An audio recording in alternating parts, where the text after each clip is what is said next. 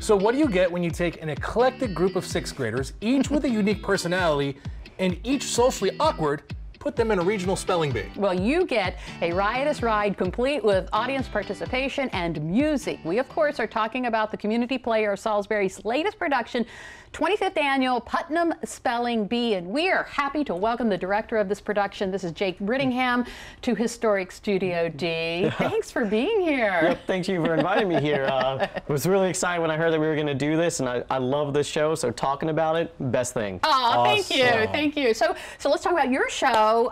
Just give us an overview. What is it about? Well, so this is a little different than most shows. There is no real plot outside of you've got everyone trying to vie for the crown, be that top speller.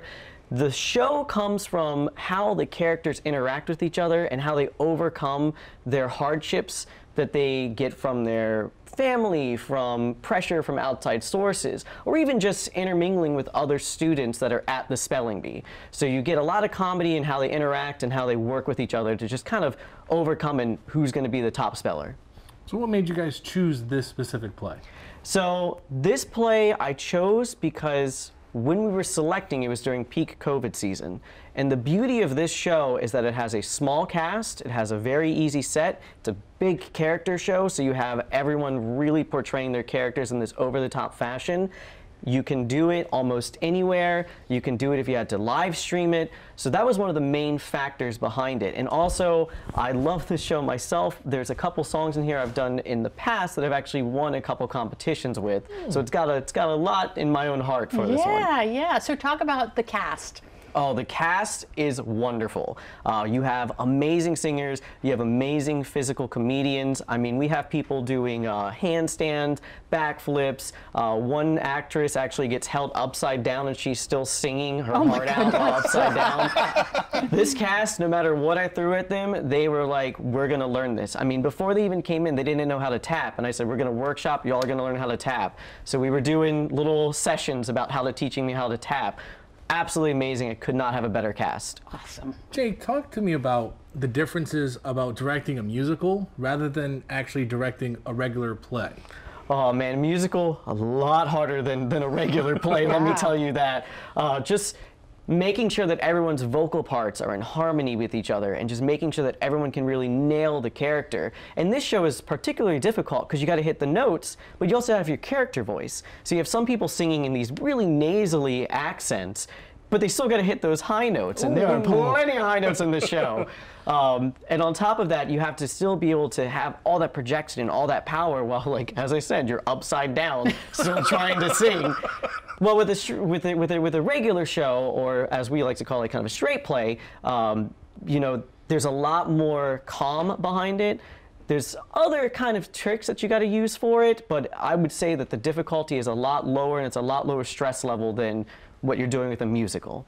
So what do you hope the audience will take away from the production? Oh, I hope they learn a couple new words. We got some really nice words for this show, but really it just comes down to, you know, just walk away with how it was to be a kid. You know, when you're trying to please your parents, or you're trying to prove something for yourself at all ages.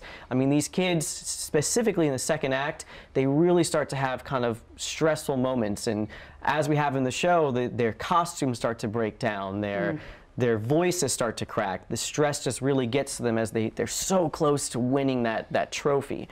And it's one of those things where it kind of takes you back to, you know, when you're on the Little League sports teams, you know, you're trying so hard. And, you know, whether you win or lose, it's really the journey and all the stuff that you experienced along the way. When and where can we see this play? So it is at Warwick Community College. We have them tonight at 7:30. It's going to be Saturday at 2:30 as well as 7:30. And then next week on Friday night at 7:30, and then another Saturday matinee at 2:30. Sounds like a great time. Jake Brittingham with the Community Players of Salisbury. Thank you so much. Yep, and thank you all for having me here as well. Yeah, well, we had a lot of fun learning about the Community Players of Salisbury's production of 25th Annual Putnam Spelling Bee, which kicks off tonight at Warwick Community College. And we're going to get a preview of the show in just a moment. But first, we'd like to introduce you to Joshua Smith.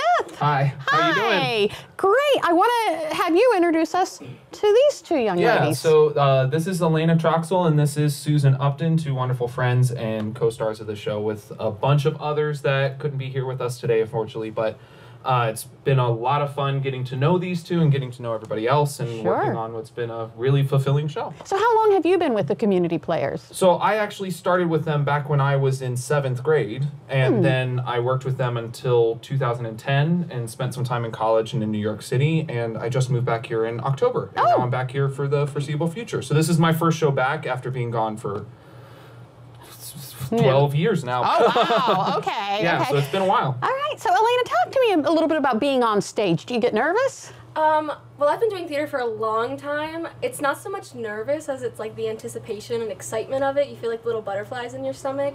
It's kind of like an adrenaline rush once you get out there.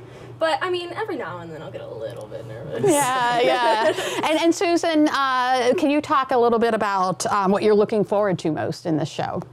Oh, well, I can't wait to hear the actual audience there laughing at all the jokes. Yeah, because we think it's funny, but it's nice to hear that confirmation. That's always a good thing. Yeah. Okay, so Joshua, you're going to sing a couple songs for us, Yes. but it's going to be a little different. Can you explain? Yeah, so the first one we're going to sing is called "And I Love You" song, and that is actually from the wonderful mind of Olive Ostrovsky, who Elena plays. And this is a dream that she's having. You're only going to see a little cut of it. You'll have to come to see the show to see the whole thing. And then after that, I believe we're going to do another song that I sing that is a big moment for my character. He is doing his community service, and he's had a change of heart. Before he didn't care about the students, now he does, and he's very excited to give some comfort to them. So you guys are just going to tease everyone so they'll come see the show. Just a little bit, and then you'll have to come and see the rest. Sounds good. All right, let's hear it for the Community Players of Salisbury. Take it away. You.